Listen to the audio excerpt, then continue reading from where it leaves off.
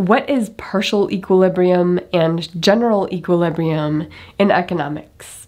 And the basic idea here is that partial equilibrium is what happens to one particular market when the supply and demand curves shift once.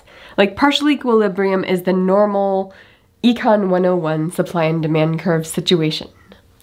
General equilibrium is what are the broader long-run effects of all of the markets related to that market as these markets adjust in response to this. And of course, one market adjusting might cause another market to adjust, and this whole process may take years and years and years because you may have new industries popping up as a result of this particular demand shift. And in the long run, once everything has adjusted in response to the one thing, that's general equilibrium. So that's the basic idea. Now, let me go through an example from healthcare economics, which is something that I teach. So 1965, they introduced Medicare, which gave health insurance to all people over 65. And of course, when that happened, the demand for doctor's services went up.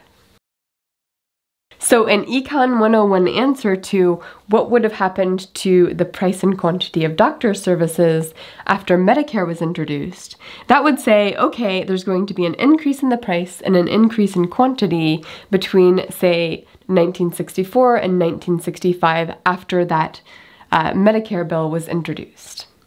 Now, in the long run, of course, the long run, you're going to have more doctor services available, more innovators are going to come up with products to sell to this newly insured market of people over 65 who have good insurance. You're going to have an expansion in the number of hospitals as a result of this. And so, of course, in the long run, the supply may actually shift out for doctor services. But it's not just doctor's visits, it's hospital visits, it's medical technologies. There's going to be innovative new products that come on the scene in response to this demand shift. So there's a whole bunch of adjustments that will happen in the long run. And that's how you get to general equilibrium. General equilibrium basically accounts for every single possible market, whether it exists now or not, that could respond to this market changing by introducing Medicare, or to any other market that could pop up after Medicare is introduced to serve the newly insured population. So that's the difference.